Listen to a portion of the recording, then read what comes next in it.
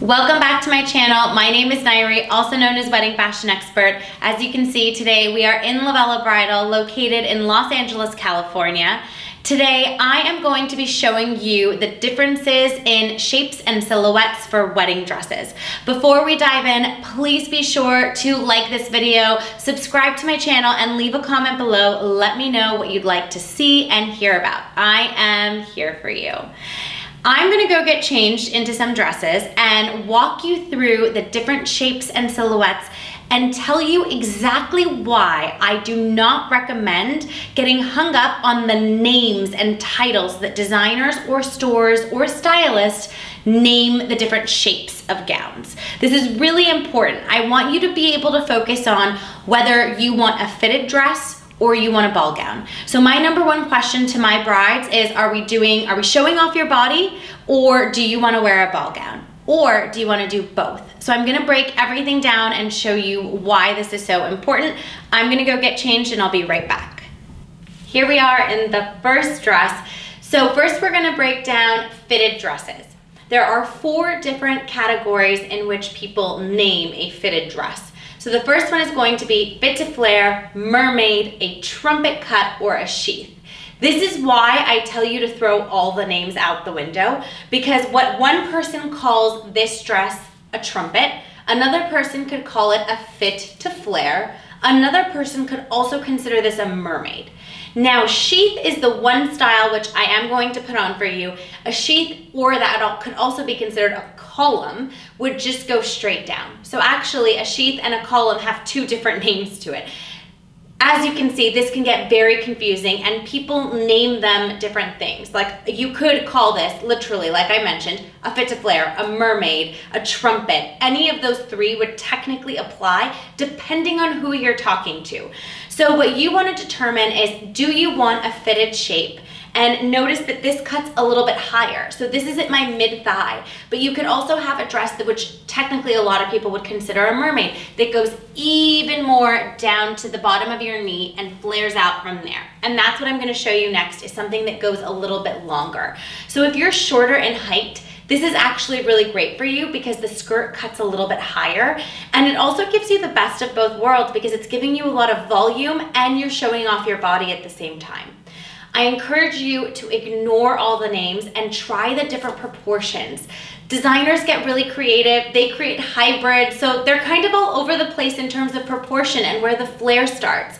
Next I'm going to put on for you right now is something really nice and snug all the way to the knee and flares out from there. But like I mentioned, throw the names out the window. Just decide if you want something form-fitted or if you want a ball gown. Here's another style that could be considered a mermaid, a fit to flare, trumpet, you name it. But again, as you can see, it's a completely different proportion. So you'll want to be able to try on these different proportions of where the skirt begins and also how much volume you want on the bottom. The next dress I'm going to show you starts a little bit higher and doesn't have as much volume as the last dress I just had on and this one. So I'll be right back. Here we have yet another fitted gown that individuals would classify as a mermaid, a trumpet, or even a fit to flare. You can see that this one has less volume in the bottom compared to the other 2 dresses that we had on. Also, what's really interesting about this one compared to the other 2 is that it is not cut straight across like the other 2. It comes up a little bit, which is really flattering on different heights. So if you're shorter, this will elongate you. If it's taller, it'll still elongate you. And this also helps to contour the body and really show off the hourglass shape. When you have more fullness at the bottom on this one or the other 2 that we tried on, it's just a rule of thumb. The bigger the bottom, the smaller the waist looks. So in the column / sheath that we're going to be putting on, you'll notice that my body starts to look a little bit more straight and it's not as contoured, showing my waist. Obviously my body hasn't changed from dress to dress.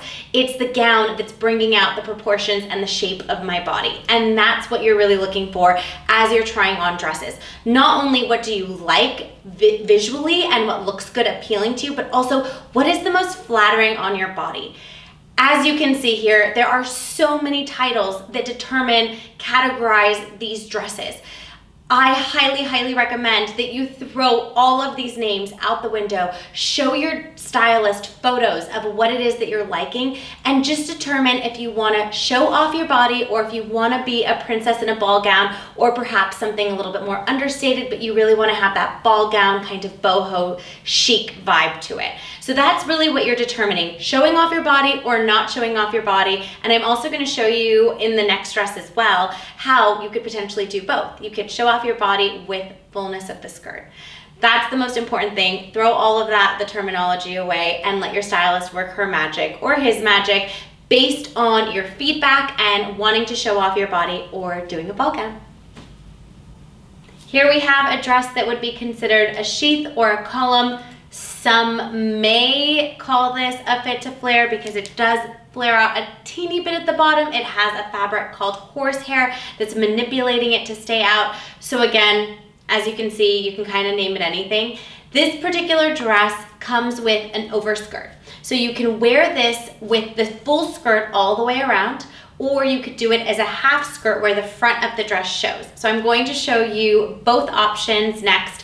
But this is a really great option for individuals, for brides who want to have the best of both worlds. So if you want the best of both worlds, opting for something fitted like this underneath and doing a skirt on top is a great one. So let me show you that next. Here is the matching skirt that goes with this dress, and you can mix and match, so keep that in mind. Let's first say that you didn't like this particular skirt, you could do a tulle skirt or a different fabric, organza, satin, whatever you wanted. This is just particularly designed with this dress. So this is a full skirt that goes all the way around, and it literally would just connect right here like this. So this is what it would look like for a ball gown. Or the way that I'm holding it is a half like this. You could put on like this as a half skirt.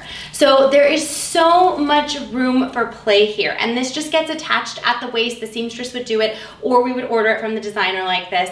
But yeah, these are the different options. So you can have the best of both worlds. You can show off your body with the big dramatic back, or you can have it go all the way around and have a complete element of surprise, and nobody would know that you have a fitted dress underneath the skirt. It's the best of both worlds. And now we will move on to ball gowns. This is what many people would consider an A-line, or they could even consider this a princess cut. Again, so many names. You're gonna have ball gown, A-line, princess cut within those categories.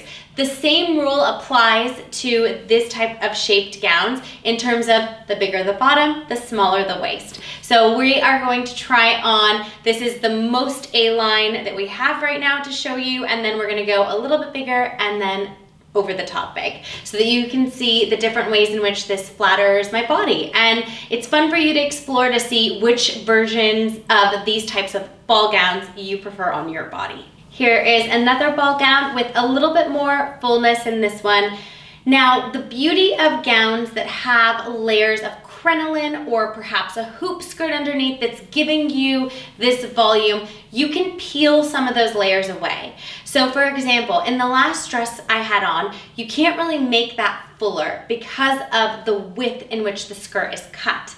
This one, you could potentially make it a little bit fuller. If you wanted more volume under here, you could add layers, or you could take away layers. So I typically recommend, if you're not quite sure how full you want the dress to be sure and ask your stylist, ask the alteration department, could we add volume or take volume away? Because that would make the world of a difference in a dress, and ultimately that could be the decision maker whether you go with that dress or not based on that. Also, just another thing to consider here, you can absolutely add a strap, an off the shoulder. That's something that could be added to this as well. And this is also why you need a stylist guiding you, letting you know what is possible and what isn't possible in alterations. Next, we have our very last dress. I'm going big or I'm going home, and we're gonna do a ball gown. Feeling all the princess feels in this gorgeous ball gown. Again, to reiterate, you could add more volume to this, or you could even take away some volume from it. Another thing I'd like to point out when it comes to ball gowns, many people, and it's very common to think this, think that your waist is down by your hip bone, which is right about here. In bridal, we consider your waist. So when you get measured for your wedding dress, we will take your bust, waist, and hip measurements. We consider your waist where you bend to the side and where that crease lies. that is your natural waist. So traditionally, ball gowns are usually at the waist, or it would be a drop waist ball gown, which would be exactly that, a drop from your waist. So those are the different proportions that are the most common for you to know. And I just hope that this added clarity for you to identify the differences between these names, how confusing it could be, and how certain individuals use different names to classify different categories. So the most important thing for you to take away from this video is don't focus on the names, throw the names out the window, try things on, see what connects and clicks with you. I hope that this helps you find your dream dress. For more videos, please be sure to tune in and subscribe to my channel. I will see you in the next video.